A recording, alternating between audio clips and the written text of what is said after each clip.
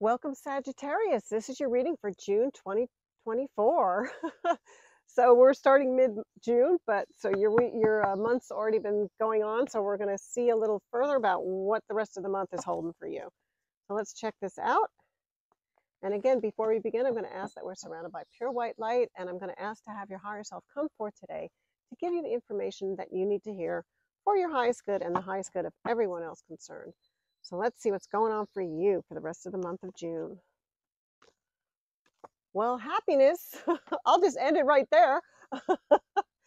That's awesome. We'll see what's going on. I guess if you were having a little bumps in the road beginning of June, the happiness card comes up. So that's awesome. Yes, actually. So if there did have bumps in the road, literally, if there was anything medical that happened this month, or you're feeling like things were broken, this is talking about bringing back the happiness. Okay, so this is either healing, as far as something that's physical, feeling better about it. We'll see. Boy, that's great. Congratulations. See what's going on. Yes. Now, if there was a relationship issue that had some brokenness to it, okay, this is talking about either bringing in somebody new or mending this relationship, okay? It also can be, now, lover too doesn't necessarily have to be a relationship wise. It can just be about you loving yourself again, being happy again, bringing up the light. You know, if you've been depressed, maybe this is about you actually feeling good about yourself this June. So I like that. So this is, again, if it was something at the beginning of the month you were feeling down or depressed or something, this is about your light is coming back mid-June, rest of the month. And we'll see. Yeah, so threaten card comes up. So it may have been the beginning of the month. You may have been feeling just not optimistic. Let's see why this comes up. Yeah. And also maybe you were either afraid to reach out or make that call to somebody, or maybe you wanted to try to make another call and it didn't happen. Let me just see.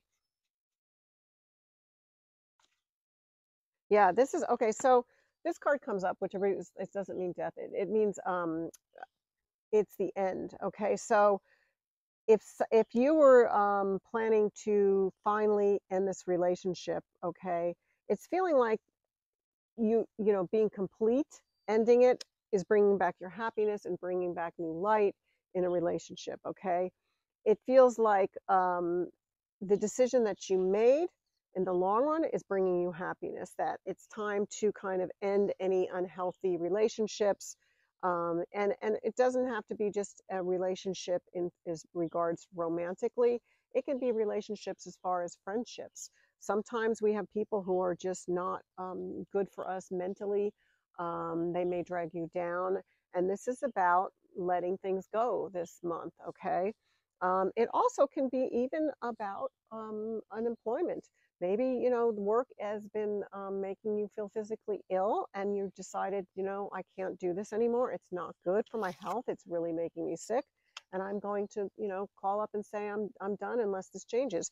So this is a really powerful month for you, really. It's about um, almost sticking up for yourself and creating a life you want. And so it's talking about a great summer for you once you wisdom for sure. So this is about having the wisdom to go ahead and move forward, let things go. Powerful, very powerful June for you. And I love this too, because this is the wisdom to finally be satisfied. It's about not putting up with, I want to say, bullshit, basically, things that aren't healthy. And this is about finding your happiness and creating it this month. So it may have been hard in the beginning of the month, but the outcome is really good. Let me see. I loved your cards. They're really blunt. Yeah. See, this is the wisdom too, to not create this disasters in your life anymore. This is about really going, my life is more important. I'm not going to have this chaos around me anymore, and I'm done. Okay. So this, congratulations. I know it's hard sometimes to deal with that, but this is being satisfied and this is being happy. Okay. So, you know, the expression dark days are over. Well, it's time that you end the dark days over here. Okay, so you end anything that you feel threatened by, anything that doesn't feel right. This is putting an end to it.